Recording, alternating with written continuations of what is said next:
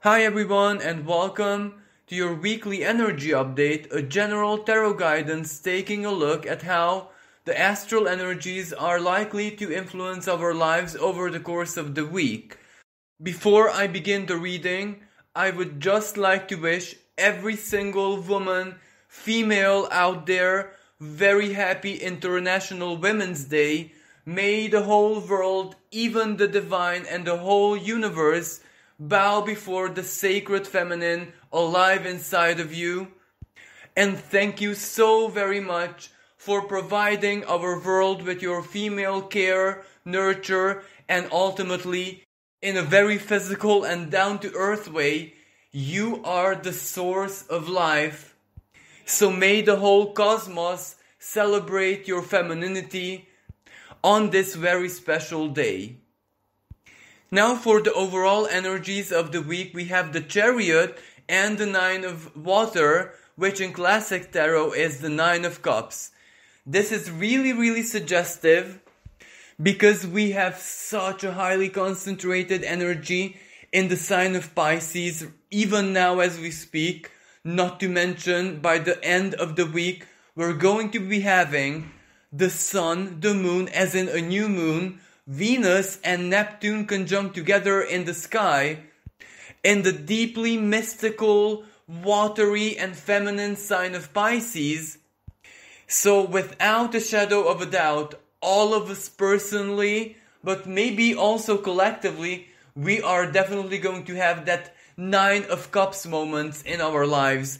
And what this means is being connected to the source, being able to observe, witness our own spirituality, our own beliefs, the divine creative source alive inside of us, manifest one way or another in our lives.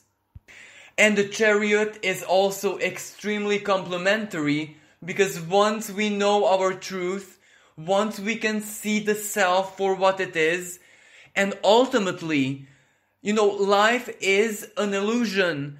Life is never ever pure, objective, down-to-earth truth. There is always going to be at least a small element of illusion.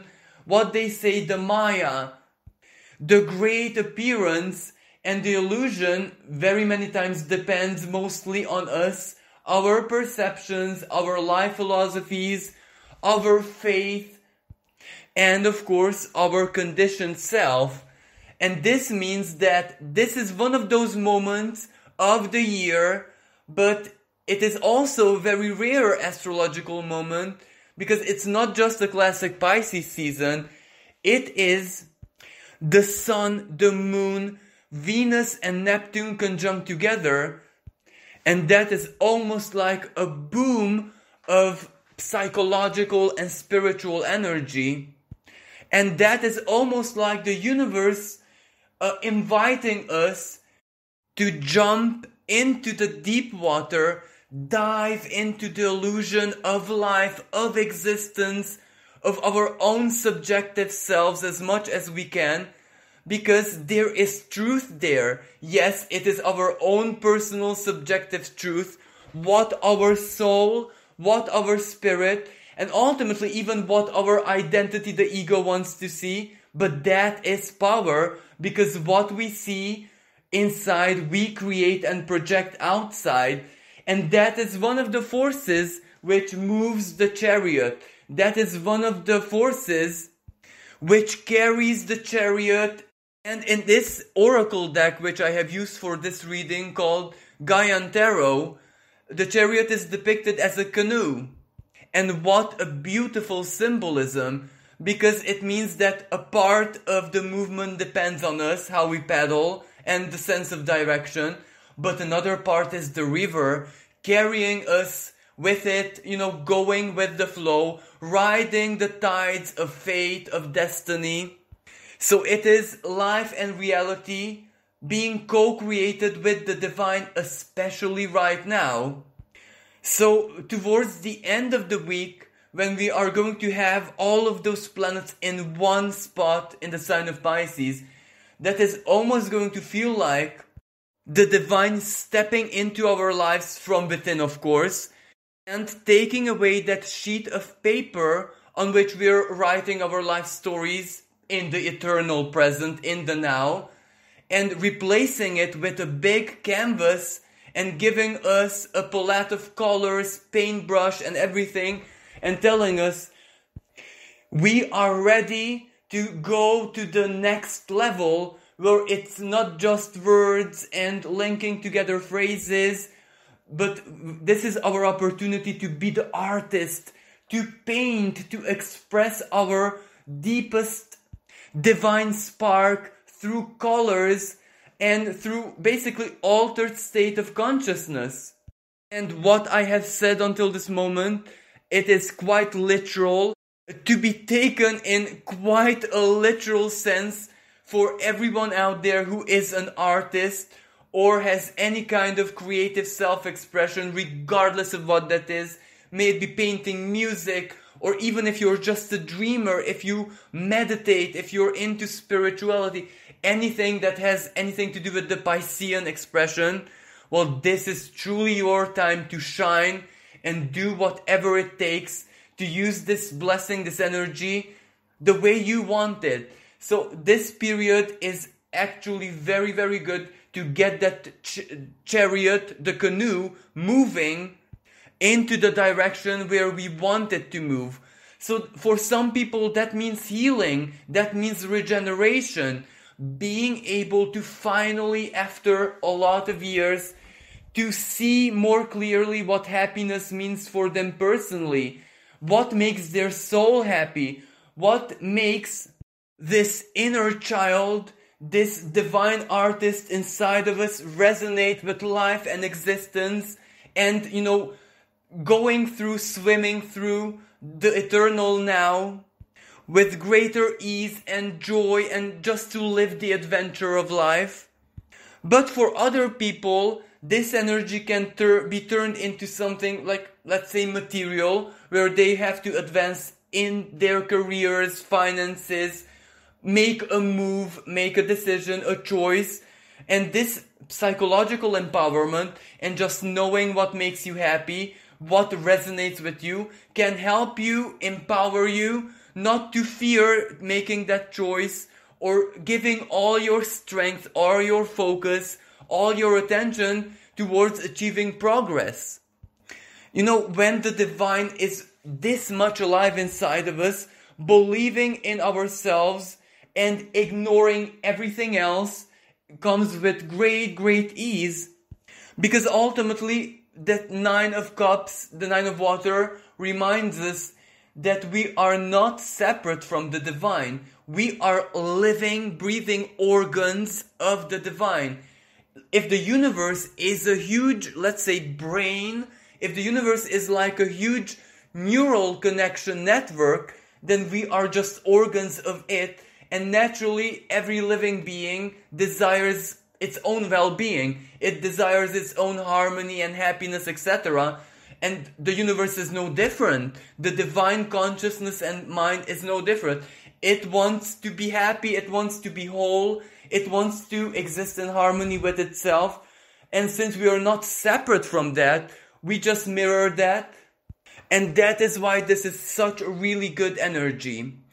Now, of course, on the other hand, the 9 of cups, the 9 of water, can also represent a very profound psychological purge.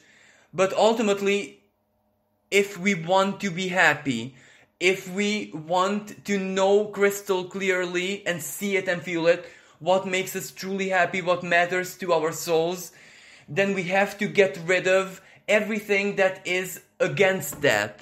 And that means painful memories, that means traumas, that means hurts, pains, or wherever we are not able to forgive a person, we're not able to forgive ourselves, an action of ours.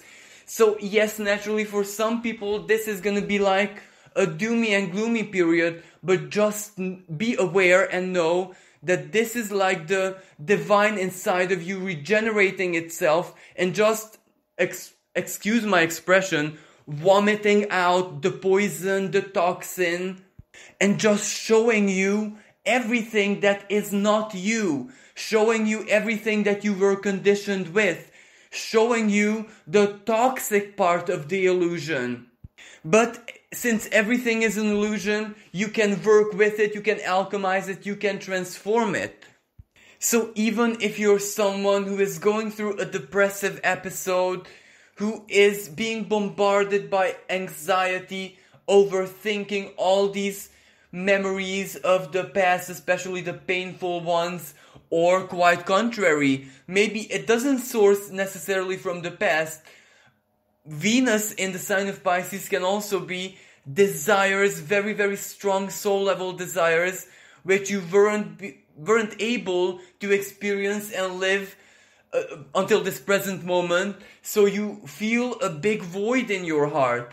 If that is what you're experiencing, well, don't worry, because this energy can also make you attractive, as in even attract the hand of faith, even attract karma, even attract the flow into your life.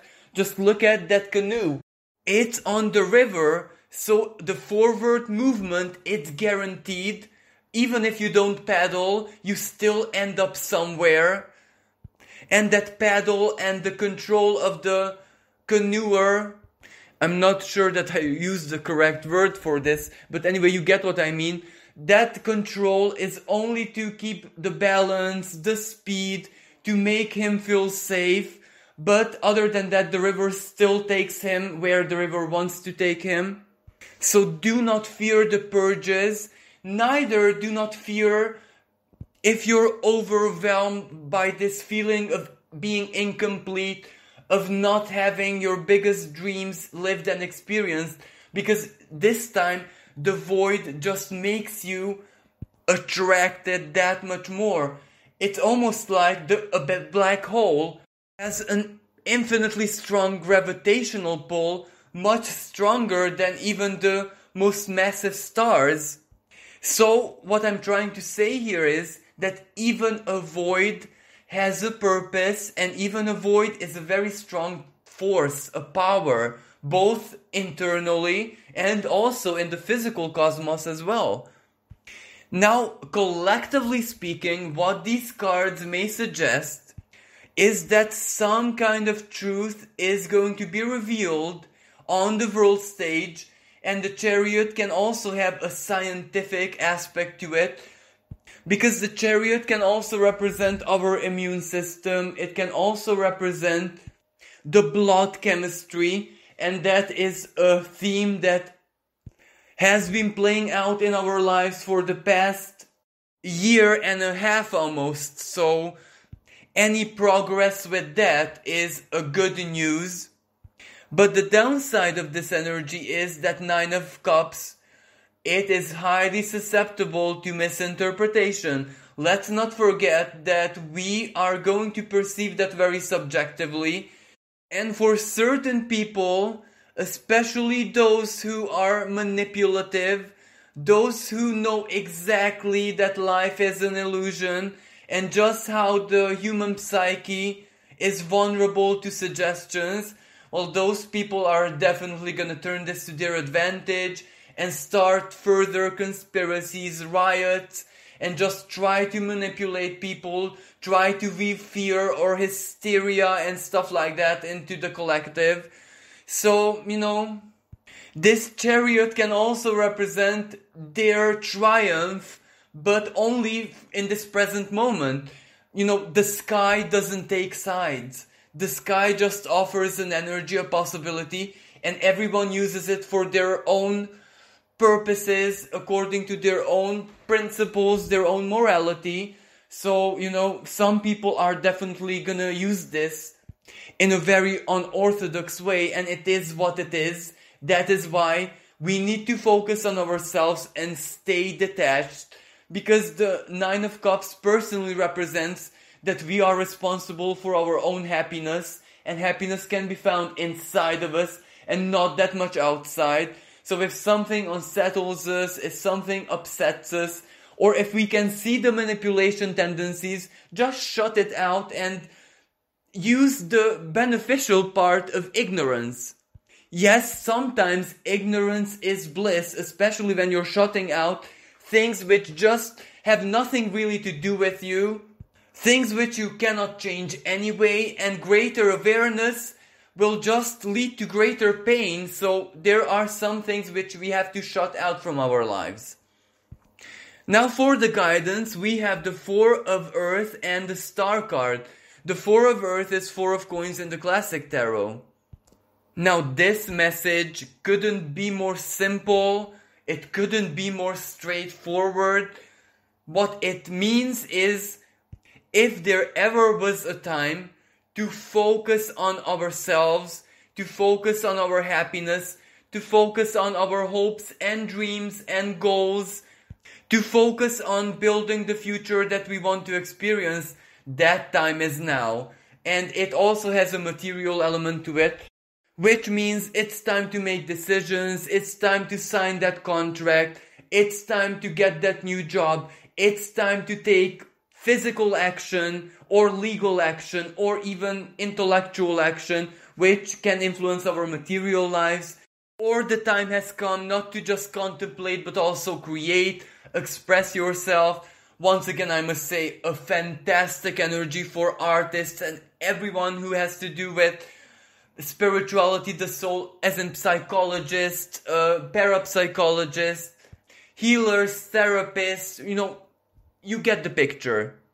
And another side to this guidance is also when we need some kind of help in our lives, especially those things that don't really depend on us or we don't have power over them.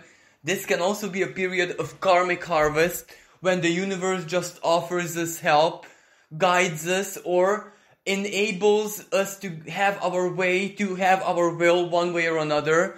For some people, it can be small gestures, it can be small manifestations, small moments of good fortune or being at the right place at the right time.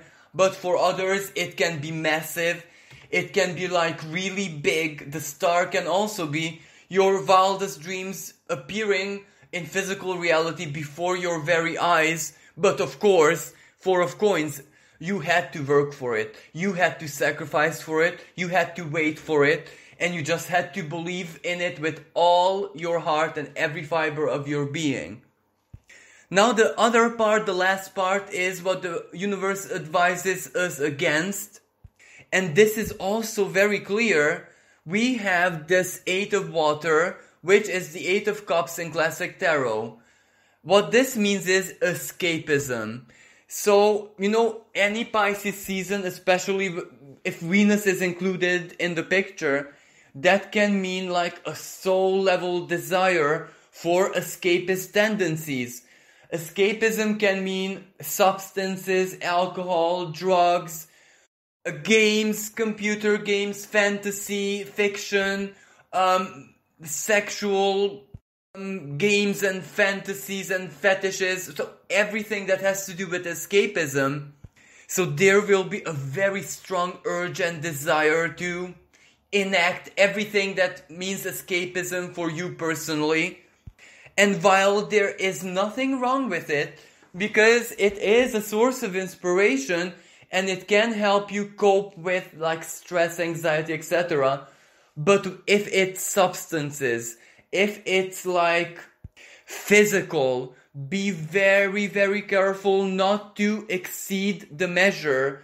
Be very, very careful not to drown in these escapist vibes, because if taken with measure and used as a means to have an altered state of consciousness, for example, to be more optimistic, to be more dreamy, or to help you meditate, help you relax, help you sleep, not to overthink as much, not to fear, the everyday problems that we have. It can be quite beneficial, but if used in excess, or if used for sheer sake of pleasure, it can be quite dangerous under the sky with this Neptune moon, Venus and the Sun conjunct together. It can be even lethal, so be very, very careful not to exceed the measure. And another side of this, fantasy and illusion, everything that I have spoken about in this reading is a source of divine creativity, but be careful what you believe. Be very, very careful what power you give to the illusion, because every high has a low, even if it's not a substance, even if it's not escapism, even if it's something purely spiritual of nature, even if it's faith and belief and whatever it is that we think the divine is communicating to us. Be very careful how much power you give to that, because even with the strong Neptune and all the planets in Pisces, now let's be honest with ourselves, the universe will never allow a manifestation which goes against the rules of nature in a destructive way. And yet another advice is this 3 of Earth, which in tarot is the 3 of coins. Now, this might suggest that we might get one of the expressions of Mars in Gemini, which is an overflow of communication.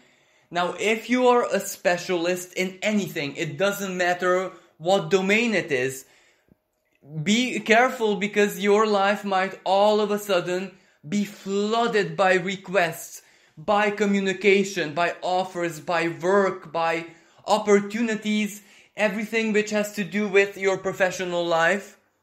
And even though, of course it means money, of course it means income, of course it means professional evolution, but if you say yes to everything, well, you can tire yourself out, you can exhaust yourself in such a way that you might be working to your ultimate burnout, and nothing good will going to come from this prosperity of communication, offers, and interhuman connections.